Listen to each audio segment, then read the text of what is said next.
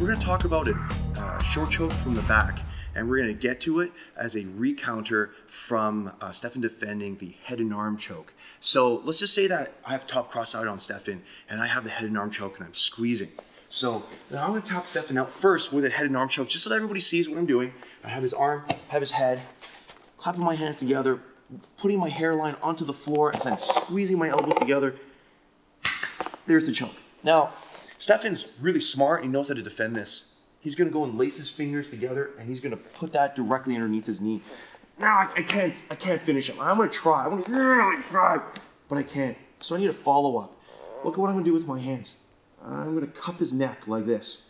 I'm going to cup his neck, and then I'm going to sit him up like this. Now that he's sitting up, and see how my hip is down on the floor? Now I'm going to put lots of weight through my hand, and now I'm going to be able to lift my hip up as I sit out, almost like I'm sliding into home base. Now from here, I'm going to keep on pulling with my hand so that Stefan winds up beside me like this. And now this hand here, my free hand, it's like my fingernails are touching, and I'm sliding this across.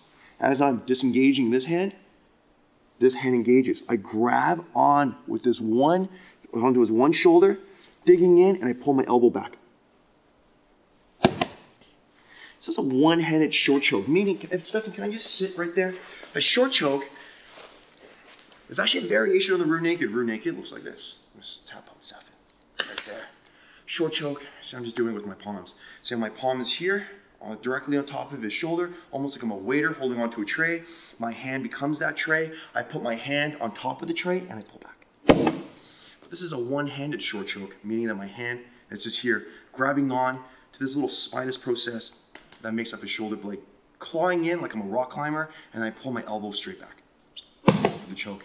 Now, let's do this from the top for a second. I have a head and arm choke. So I have head and arm choke, trying to go for it. See, he laces his hands together. He's really, really strong. Sitting him up, so I'm hooking with my palm. From here, I'm gonna hook on with my hand so I can lift my hip up, shoot it out. He falls beside me, not on top of me, beside me. I turn. As I turn, I place my hand on the inside, right there. And there's the choke. Now let's do that one more time at speed. So, have the head and arm. Can't do it, he's really strong.